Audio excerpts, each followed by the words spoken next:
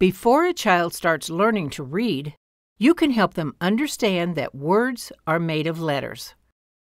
To do this, you can point out words around you and spell them. For example, if you see a stop sign, you can spell the word and point out each letter. S, T, O, P. Then say the whole word, stop. Or, while reading, you might pause at the word cat and say C-A-T, cat.